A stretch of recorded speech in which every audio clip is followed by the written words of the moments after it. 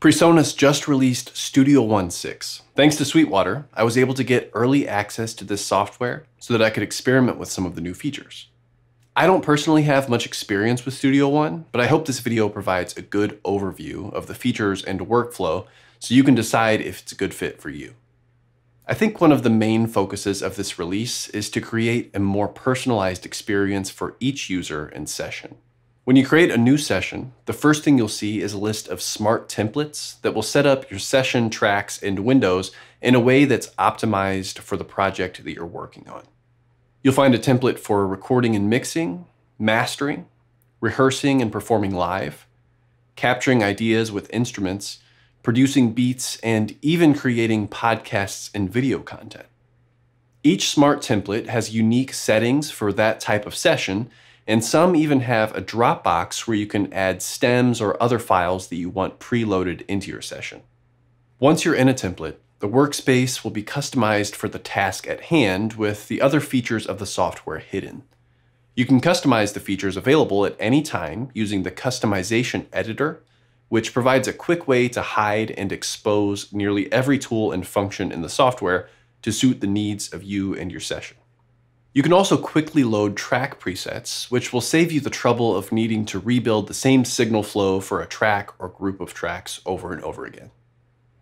Let's say you want to sit down and start experimenting with some musical ideas on your instrument. You can choose the Play Now smart template, choose the instrument you want to record, and a session will load with the essential tracks, instruments, and plugins already configured. One feature that musicians and songwriters will really appreciate is lyrics integration. This is useful for composition in the score editor, and it's also helpful to quickly navigate through different sections of the song based on the global lyrics track at the top of the timeline.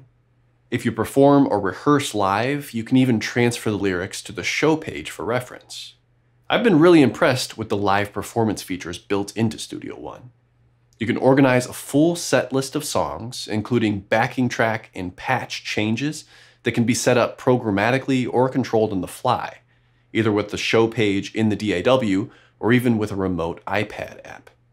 Using these tools, you could orchestrate a full show in your DAW to accompany you while maintaining the ability to improvise and change things up in real time. This release also includes some big upgrades for podcasters and content creators. Let's open up the Create Content Smart template, and we'll see that it creates a music and effects track, as well as a couple of voiceover tracks. You can simply connect your mics and start using the preloaded channel strips with the basic audio plugins already loaded for either live streaming or recording a podcast.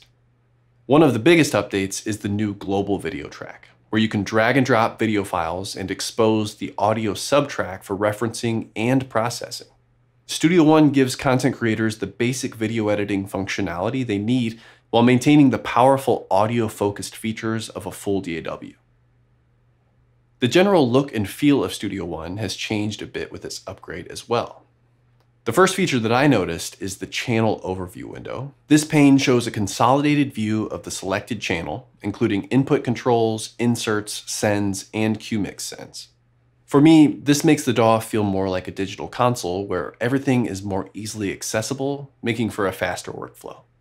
Another workflow feature that's been added is the flip to fader mode, which allows you to control any send level using the channel faders. This is awesome for quickly whipping up submixes or headphone mixes to various destinations and, again, contributes to a more console-like workflow.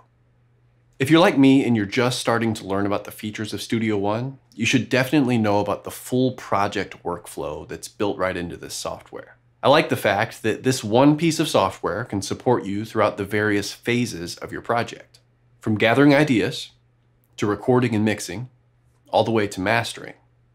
It's all treated as a single project too, so you aren't restricted to a linear workflow. Let me give you an example of what I mean here. Let's say you've arranged, recorded, and mixed your song, but you've noticed a mistake that will require you to rework some things in the multi-track session rather than fixing the mistakes on the mastering panel. You can simply go back to the Song tab within that project. Then you can update the master mixdown without the need to bounce between various folders and sessions. Thanks again to PreSonus and Sweetwater for helping to get Studio One 6 into my hands. And if you want to try it out for yourself, you can find a link in the description below.